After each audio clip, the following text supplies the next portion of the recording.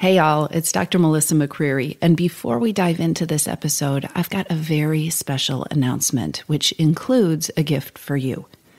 If you are over dieting, over it, and if you're over depriving yourself, but you don't know what to do instead, if you want to lose the urge to binge on tortilla chips or to soothe yourself with too much ice cream, if you are simply sick and tired of fighting with food and self-control, and you're ready to free yourself from this whole battle, this is for you, so listen up.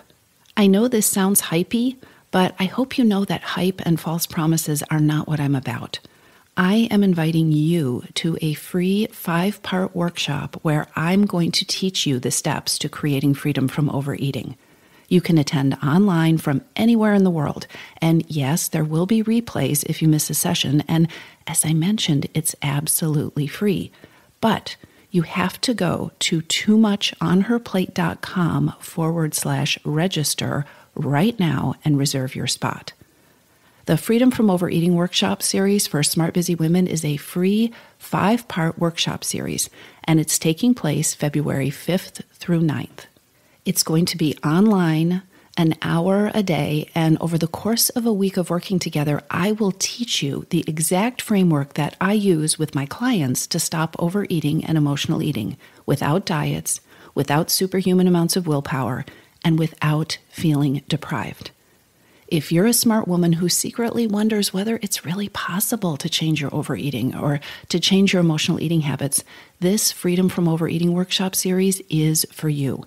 And the good news is that registration is now open.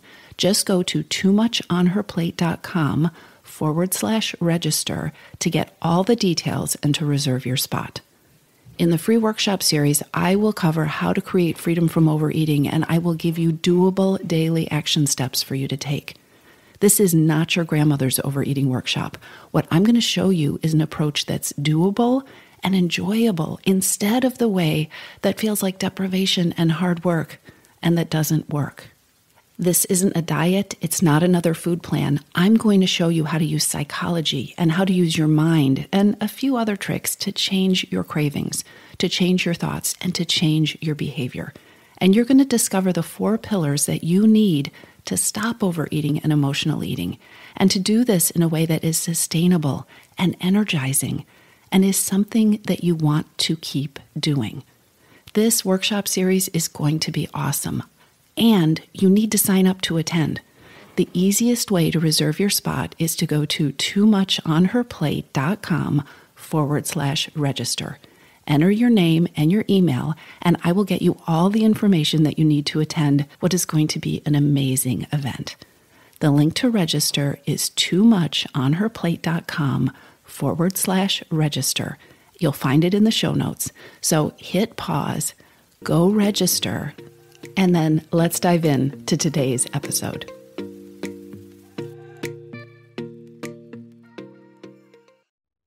Hey, everybody. Let's just dive right in. I want to talk about how you can short-circuit emotional eating using some smart strategies that probably aren't the strategies that your brain is telling you you ought to be using. You know, sometimes I think that labeling emotional eating as emotional eating isn't very helpful. I mean, knowing that you're an emotional eater doesn't help change anything.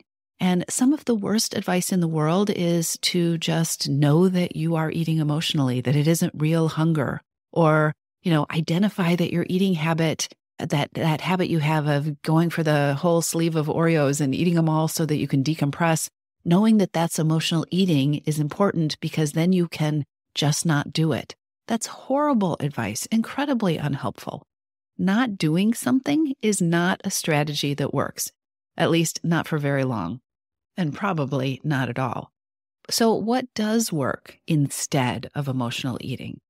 The tactic that is so easy to turn to, which I think is only mildly effective, is to generate an alternative to-do list. So what do I do instead of emotional eating? I will do this, I will do this, I will do this. And it looks something like instead of snacking on pretzels after work, I will clean the kitchen, or I will go for a walk, or I will do yoga. You fill in the blanks, but we are really good at coming up with these should lists, these to-do lists of what you're going to do instead of eating when you have the urge or the craving. Your brain wants to come up with something different to do instead of eating. This is how we're wired. And I want to be really clear, there's nothing wrong with having alternatives. In fact, there is an entire module that I teach on how to craft an appropriate instead strategy, because that's what I call these things, how to craft an appropriate instead strategy that fits you and fits your situation. I spend a whole module teaching this inside my emotional eating program. It's an important resource. However, we as human beings get overly focused on doing. And if we're honest, and I want you to really think honestly about your worst periods of overeating, sometimes the urge to eat or to numb out with food or to mindlessly crunch on pretzels is the result of too much doing or too much pressure to do, and that feeling of being exhausted or overwhelmed that results from all the doing and the I should be doing thinking that happens inside our heads. So I thought it would be helpful to take things in a somewhat different direction in this podcast episode. I am not going to give you a specific to-do list of what to do instead of emotional eating. What I'm going to do in this episode is to share broader strategies or tactics that you can customize to you and to your situation. The tactics that I'm going to cover, they will take you out of the realm of white-knuckling it and trying not to eat. You know that feeling, I will not do this. And these tactics will shift you and your brain and your behaviors into directions that can help address the things that you really need to take your power back from food and to really start making lasting shifts in how you think about food and when you think about food and when you have a desire to eat and when you don't. So here is the collection I have for you of smart things to do instead of emotional eating. And I have a warning before we dive in. Your brain is always looking for something to do. I said that earlier, and it's really important. Your brain is always saying, what do? We need to do something. Its first response is going to be to dismiss these tactics that I'm going to share with you as insufficient or soft or not big enough to make a difference, because your brain is going to think, we really need to do something. We need to do something. How are we going to eat? What are we not going to eat? How are we going to change the eating? Don't listen. I really want to encourage you to try out these smart ideas. Try them out, have an open mind, and see what happens. It's really important that I started right there with that warning, because the first tactic that I want to share with you that you can do instead of emotional eating is to pause, right? The opposite of doing. Pause. Don't do anything, at least for a moment. Give yourself permission to pause. The impulse to reach for something to eat, even the thought, I want to reach for something to eat, right? I want a cookie. I need to have chocolate. The impulse is often a reaction. That reaction is spurred on by your brain telling you that you need to do something in response to something else. So you could be having a feeling, or you could be having a fear that a tough feeling is coming. If you don't do this, I'm going to have a feeling. It's impossible to be in control of any situation if you are reacting instead of acting intentionally. And so one of the most powerful things you can do when you feel triggered to grab something to eat or to walk into the kitchen or to keep eating even though you've already decided that you're full, or when you find yourself just mindlessly staring into the open refrigerator, one of the most powerful things you can do is to practice the simple act of pausing. Just take a beat, take a breath, come back into your body. Make sure that you are present.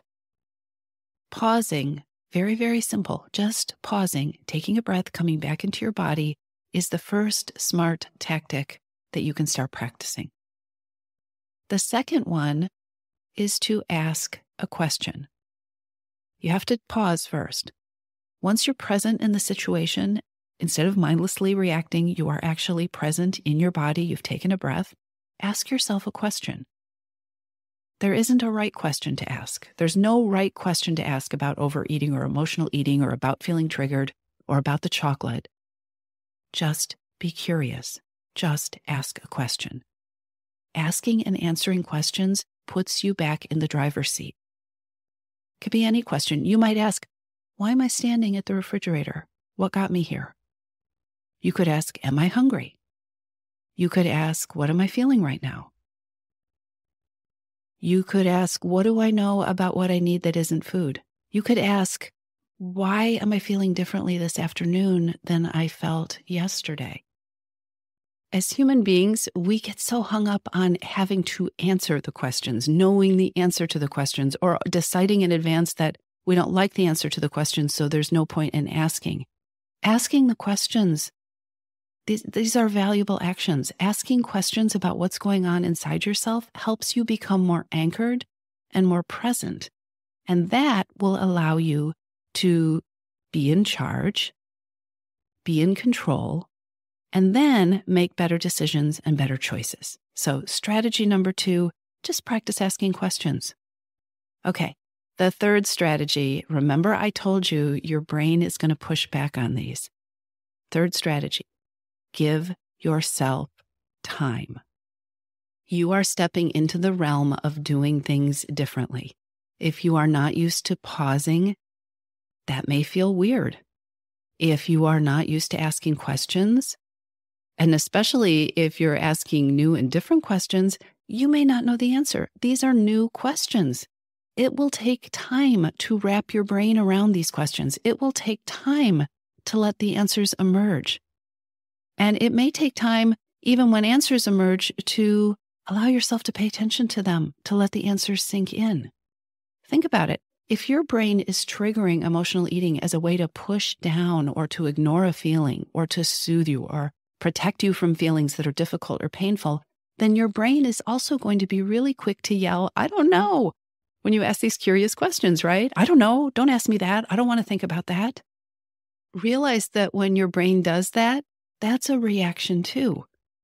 Giving yourself time to practice moving from reaction mode to a more grounded and intentional space is empowering.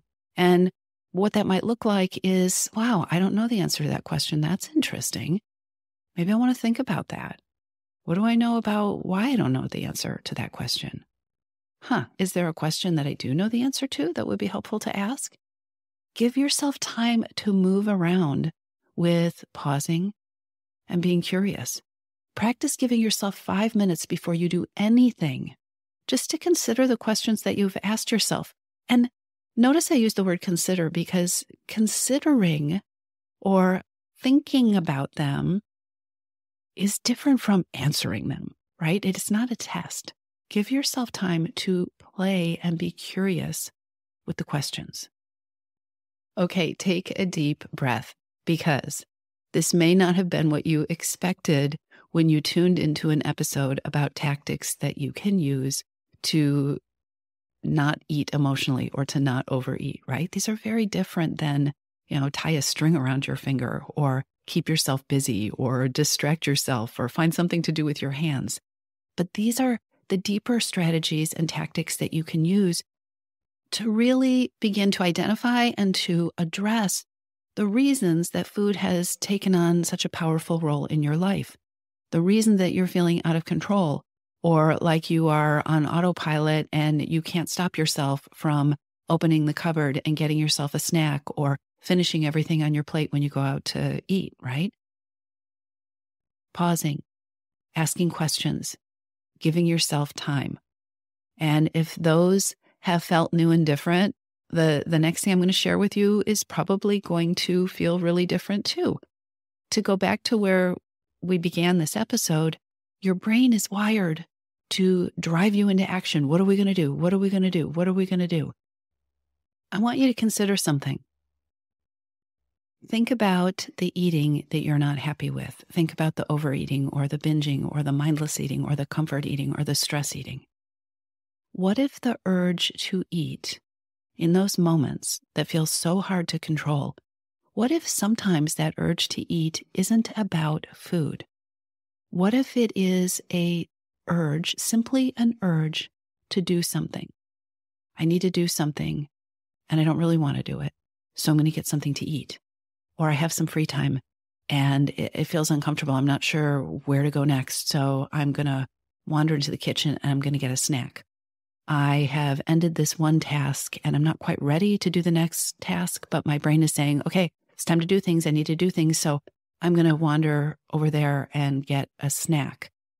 It's time to make dinner and I'm tired and I don't really feel like making dinner. So maybe I'll just pick at this food here while I kind of get things together and think about getting started. What if sometimes the urge that you have to eat isn't about the food? What if it is a way of responding to that urge or that message that it is time for you to do something? This is such a powerful tactic that I am sharing with you, and your brain's not going to like it. But I want to encourage you to practice not jumping into action, not doing. And I want you to practice focusing on being. What do I mean by that? Well, say you have an urge to go get something to eat. Your brain's like, okay, what am I going to do so I don't eat? What am I going to do? What do I need to do instead? What should I be doing? I don't want to do the things. I'm just going to go get the thing to eat, right? What will happen in that moment if you do nothing? Don't do, be.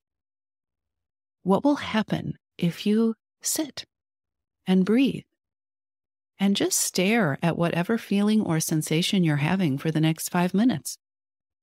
Not trying to do anything, not trying to make it go away, not trying to push it down, not trying to decide what you have to do about it. What will happen if you give yourself permission to simply be?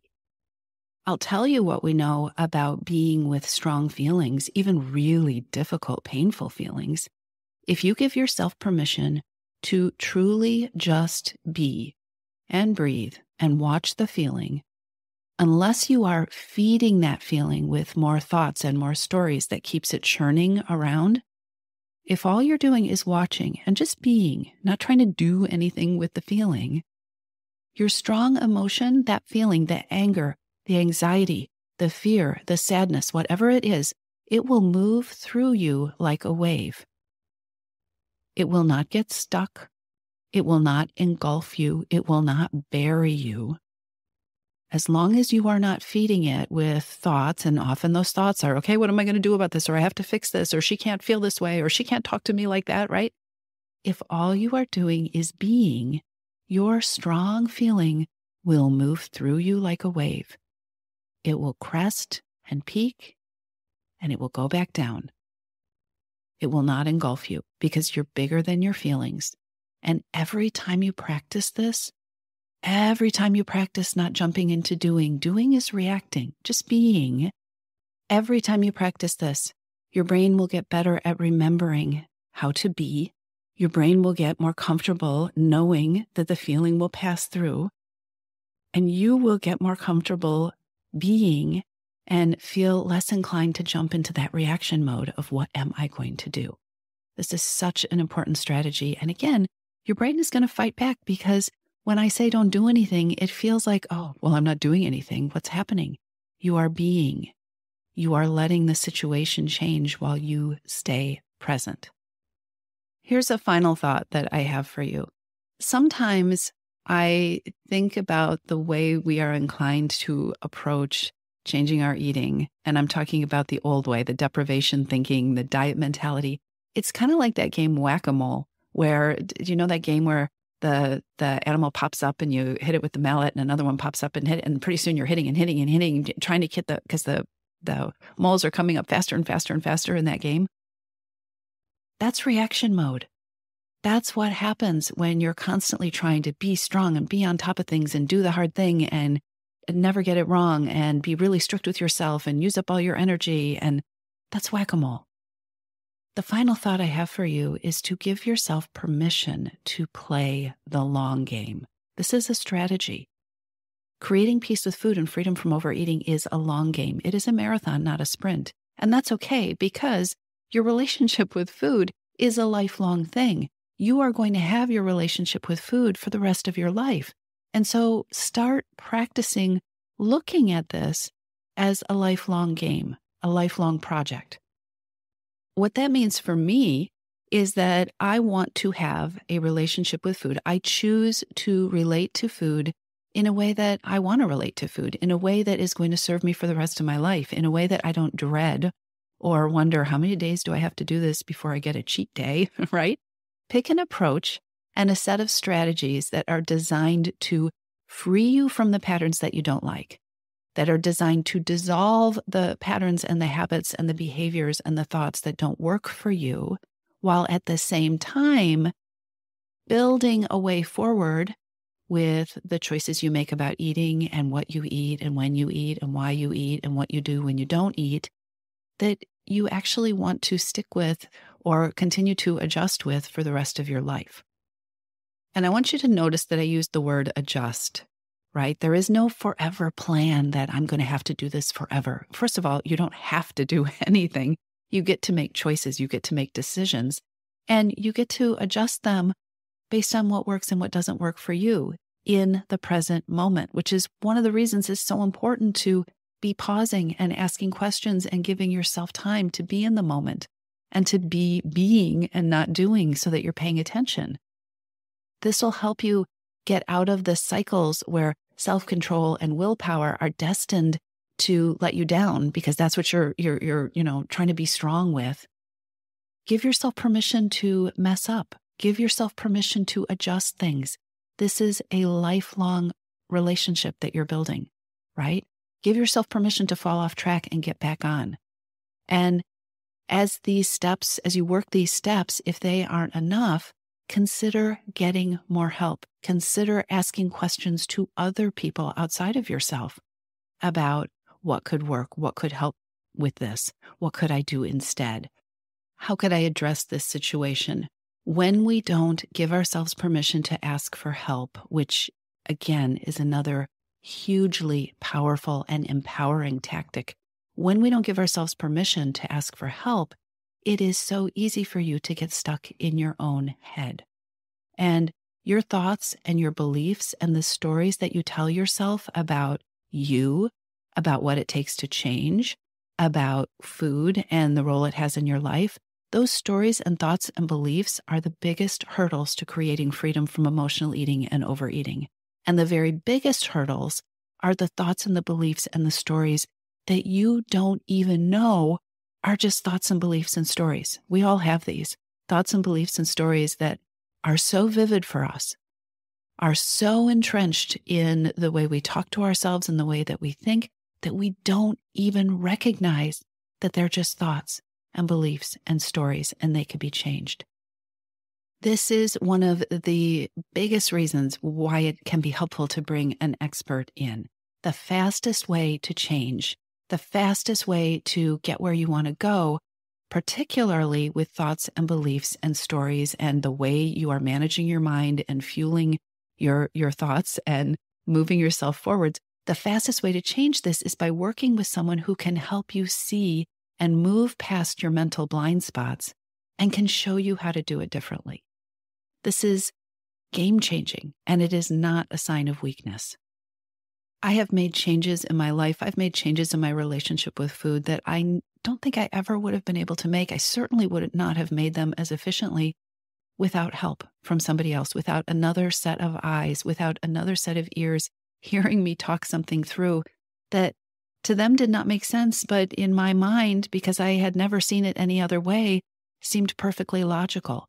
So asking for help, playing the long game, giving yourself permission to mess up, to play around, and then asking for help where you need it, this is definitely not a sign of weakness. My clients will tell you it is often the bravest and the smartest thing that you can do, and it can simplify things far more than you can imagine inside your own head, because again, that's another blind spot that so many of us have. If you are anything like so many of the smart women I know who are ready to be done with struggles with overeating and emotional eating, you do not need another long list of things to do. Regardless of the lists that your brain wants to construct for you, you don't need another to-do list. You don't need more hard things. What you need is to start untangling a relationship with food, thoughts about eating, habits related to eating, ways of dealing with feelings, ways of dealing with hidden hungers that aren't serving you and that are leading to the stress eating, the comfort eating, the boredom eating, the eating at night, the wandering into the kitchen and not even noticing until you've got your hand in the box of crackers. And these are the tactics that can help you begin to unwind and untangle this. And not only that, these tactics can help you create something much, much better. So start playing with them. And if you haven't signed up for my free workshop series yet, take 30 seconds to do that now, because we're going to be doing a whole lot more of this. The link for the workshop is in the show notes. Play with these things. Pause, ask questions, give yourself time. Less doing, more being. Play the long game. Ask for help. You've got this. If you're finding this podcast helpful, then you absolutely need to reserve a seat in my upcoming free 5-day Freedom from Overeating workshop. The Freedom from Overeating workshop series for Smart Busy Women takes place online February 5th through 9th, and you want to be there. Did I mention that there is no cost? Over the course of 5 days, about an hour each day, I'm going to be teaching you how to lose your cravings, how to lose your urges to binge or overeat without feeling deprived and without relying on superhuman levels of willpower or discipline. I'm going to show you how to break habits of mindlessly wandering into the pantry or finding yourself heading for the drive-thru despite your best intentions. In the workshop series, you will learn how to find better solutions for stress eating, for comfort eating, for eating to cope, new solutions that feel good. And you are going to discover how to feel powerful and confident with food, with your eating, and with your weight again. This all goes down February 5th through 9th, and you want to be registered to get all this good stuff. It is going to be a spectacular event. Just go to toomuchonherplate.com/register to reserve your place in the workshop series or grab the link in the show notes. Don't put this off. Take 30 seconds right now and let's create big change together. I'll see you there. toomuchonherplate.com/register.